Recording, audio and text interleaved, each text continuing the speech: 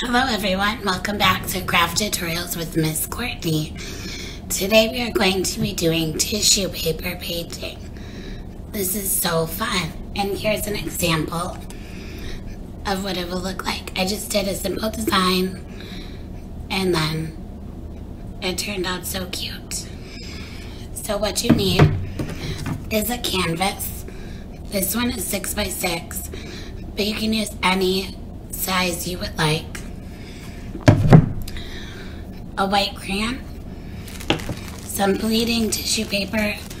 Regular tissue paper works, it just won't be as dark. And then last but not least, water. Okay, so let's get started. So you're going to take your canvas and use your crayon and make a fun design. Now, because it is white on white, you will not see the design until after the process is complete. So I'm just going to draw some shapes on here and then we can get started. You can do any shapes you want. You can write names, you can write secret messages. There's really no right answer. You can do whatever you like.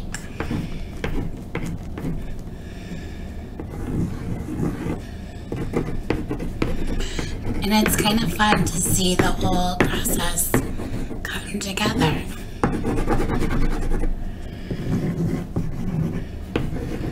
And you don't really know what you're doing until you're done.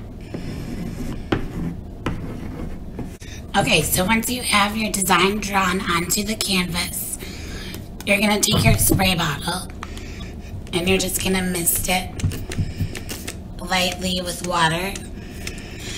And then you're going to take your tissue paper, whichever color you would like. I'm going to try red. And stick it on the canvas, however way you want.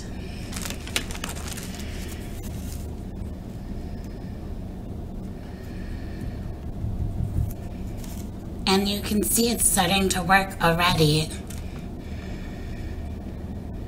because we pre-wet the canvas. Now you could do multiple colors as well.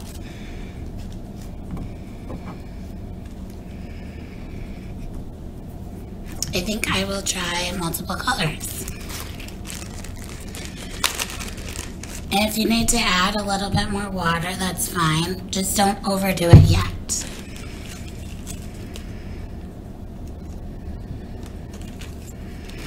And this would be fun for kids too as well. A fun little family project. Because I know we all have tissue paper from birthday parties or special occasions.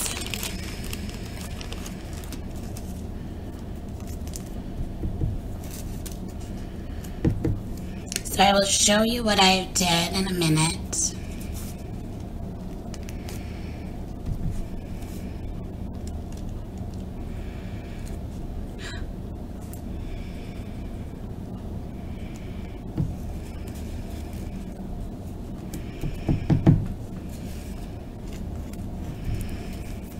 Okay.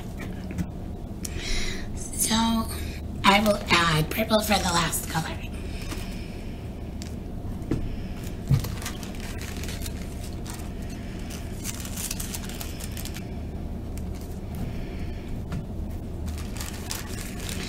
It's really fun because you don't see how the canvas will turn out until you take the tissue paper off.